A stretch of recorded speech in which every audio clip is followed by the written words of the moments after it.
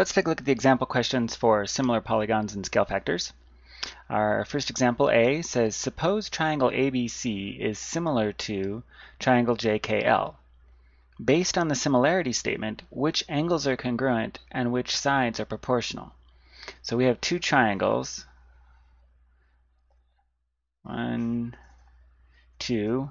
This one is A, B, C, and this one is J, K, L. Now it says which angles are congruent and which sides are proportional. Now remember, when we designate a triangle by letter like this, it is specifically in order. So when we have A, B, C, and J, K, L, we know that those sides or those vertices are all in order. So that means that A is congruent to J. Those two angles are the same. B is congruent to K. Those two angles are the same. And C is congruent to L. Those two angles are the same. So we know that if we mark this one with 1, we can mark the other one with 1. We can mark this one with 2, and this one with 2. And we could mark this one with 3, and this one with 3. So we can identify which angles are congruent. And then we know the sides that are proportional are the sides which are corresponding. So AC, this side here, is congruent to JL on the other one. Let's do that in orange. It's congruent to JL over here. And KL across the bottom is congruent to BC on the other one. And then AB, of course, would be congruent to JK over here.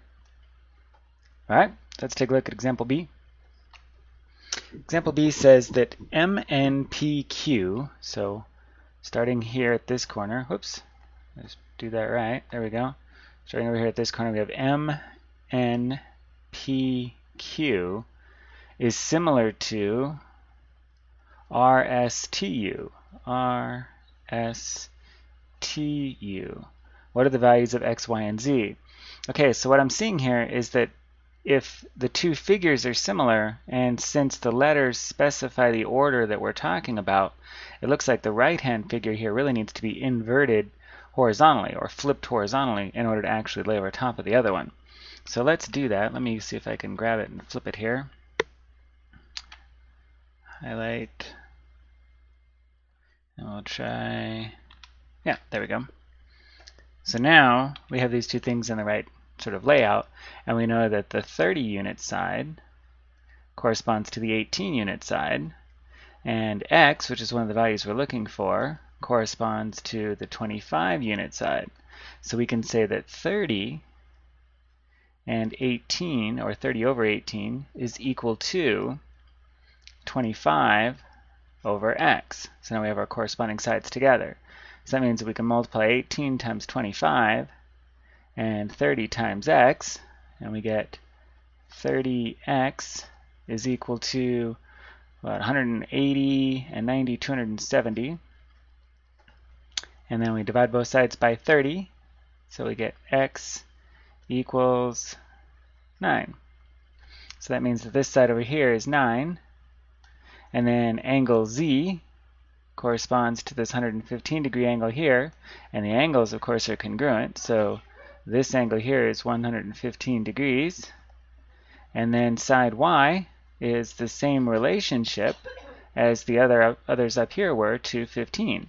So we can say that 25 is to 9 the way that Y is to 15. And of course I had to put Y on top because it's on the bigger shape and 15 is on the smaller shape, right? So I have the smaller shape 9 on the bottom, so I have the 15 on the bottom. Okay, so now we have 9 times Y is 9Y, and 25 times 15, well 10 times 15 would be 250 plus half that 125, so we got 375. So Y equals 375 divided by 9, but I don't know if I can do that one in my head. Okay, so now let's take a look at example C. Example C says ABCD, so that's our outside figure here. ABCD is similar to, let's change colors, AM and P. So AM and P. So we have an outer rectangle similar to an inner rectangle. We need to find the scale factor and the length of BC. So we're looking for the length of this side up here. So the first thing we need to do is find the scale factor, because we know that BC will compare to 40 in whatever that factor is. So we'll call this side up here y just for the convenience of only having a single letter, and we know we need to compare y to 40. But we don't know what that ratio is yet. We do know that CD is the same as BA.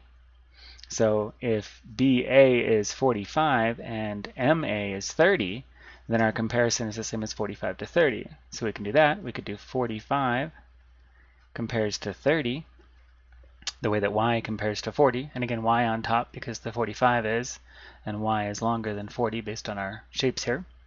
So now we can multiply diagonally. 30y equals 1600, and 5 times 40 is 200, so 1800. Divide both sides by 30, y equals 60. Yeah, so it looks like, yeah, that would make sense. 45 is 1.5 times 30, and 60 is 1.5 times 40. So yeah, I'll buy that. That seems like a reasonable answer. And there we go.